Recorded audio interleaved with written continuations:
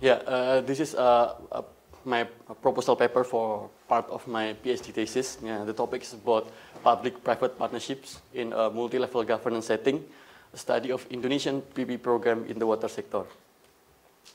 As a consequence of the growing of the populations, the demand of water supply has also significantly increased and exceeds the availability of the water supply. According to United Nations, there are 6.6 billion people have access to the water resource, but 1.8 billion people have access to the water system that is still contaminated. And around 633 million people have no access to the appropriate water resource. However, it seems that it's not well supported by the public investments. Although it's become the target of MDGs or SDGs. As I mentioned, the Van Ginneken study that in Africa, the public investments only able to fill 60% of the total of the needs, whereas it's dominated by the donor fund. If we look at deeper into the government budgets in Africa, according to Van Ginneken, it's only able to fulfill around 2%. Therefore, one possible solution or alternative solutions to fill the gap between the demand and the fundings is to turn to the private sector participations through a public-private partnership or PPP scheme. And according to Jensen, recently there are more than 110 countries that already have adopted PPP as their procurement method for infrastructure delivery in the water sector. These widespread adoptions of PPP have produced different PPP forms. And according to Alfan, the forms are highly influenced by their own values, their legal systems, and political situations.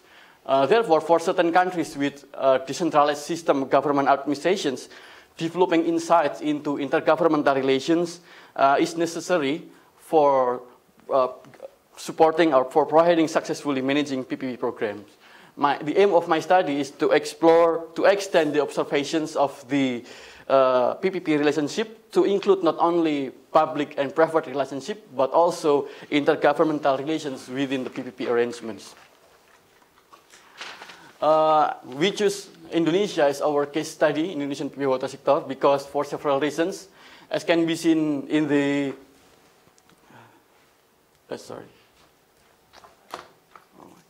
as can be seen from the table, until 2013, Indonesia governments only able to provide 12% of their budget for infrastructure. If we look at deeper into the water infrastructures, the government's only able to afford, until 2014, only able to afford 44%. That's why Indonesians cannot achieve the target of MDGs. So this is a big problem. I think it's not only for Indonesia, but for other countries as well. Then secondly, Indonesia is also a very decentralized country. Since the Big Bang of decentralizations in 2001, there are highly significant increase in terms of administrative regions.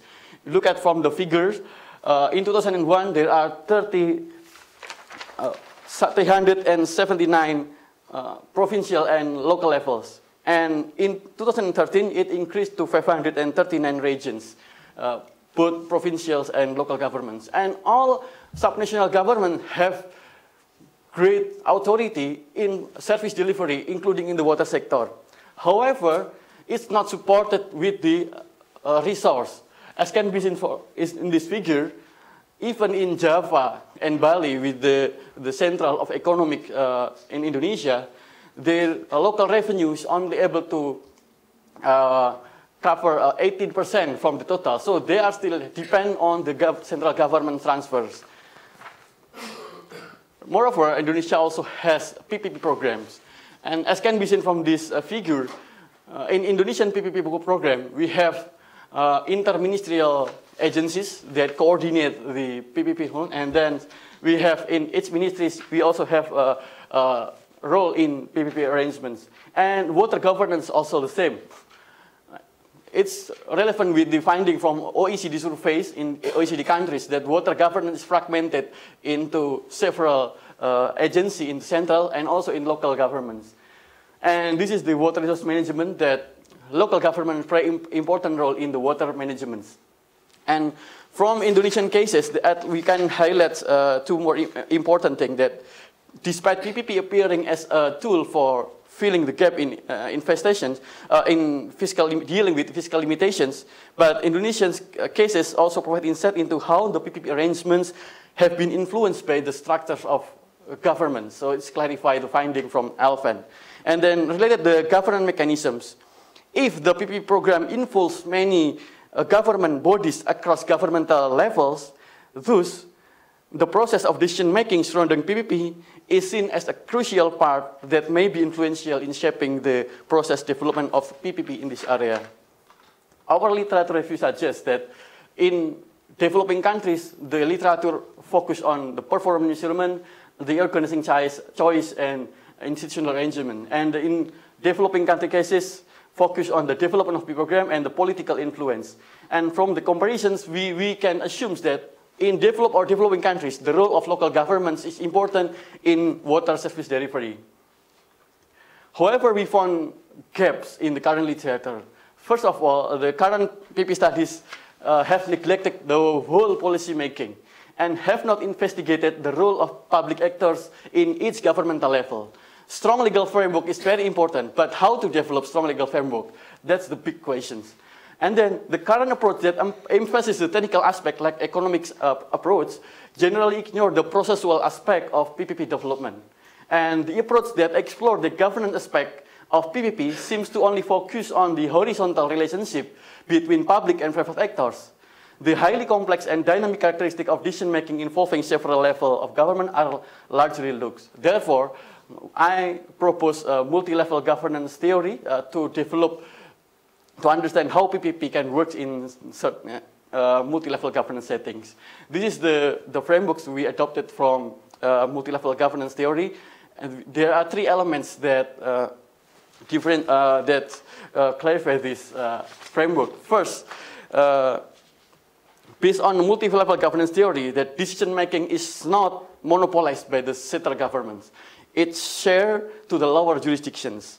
Therefore, in this part, the first element, we need to highlight the involvement of several governmental actors in mobilizing their political support in their respective jurisdictions, and also we need to explicitly consider the motive and the rationales of the actors in adopting PPP in the water sector, because their motive and their rationales will shape the policy outcome. And then the second element is decision-making. In the decision-making, we need to highlight also the role of each governmental level in developing legal framework, how they bring their capacity, and then how they bring their capacity to provide support, the government support or government funding for PPP project in the water sector, and how they minimize the transaction cost that appear from many jurisdictions in water governance. And it can be seen in the risk allocation strategies that was adopted by the governments. And then the final element is about PPP structurings. In this element, we need to draw our attentions to the form of national-local relationship. What is the mechanism to ensure the coherence between central government and local government policy? And then finally, in addressing my research aim and research questions, we need at least three things to understand the development of PPP in a multi-level governance setting. First, we need to understand who does what in the framework of PPP, and then we need to make a clear mapping from the policy stage of the development of PPP policy. And then, secondly, we have to understand also the gaps or the challenge that appears in the process of the development of PPP policy and in the implementations.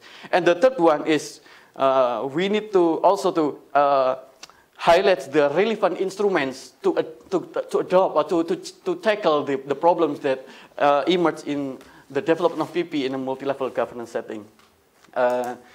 This is my research design. Currently, I will use mixed method the first phase I will do the quantitative, and then the second phase I will do the qualitative to an embedded case studies. We select 3 case studies in Indonesia. The Tangerang district has already successfully implemented PPP. Okay, thank you so much. And 1 second. And East Java and Bandar Lampung, we just finished the bidding. So after 8 years process, we just able to finish the bidding in East Java province and in Bandar Lampung. Thank you so much.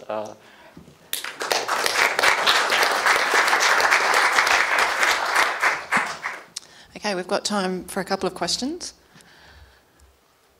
Yep.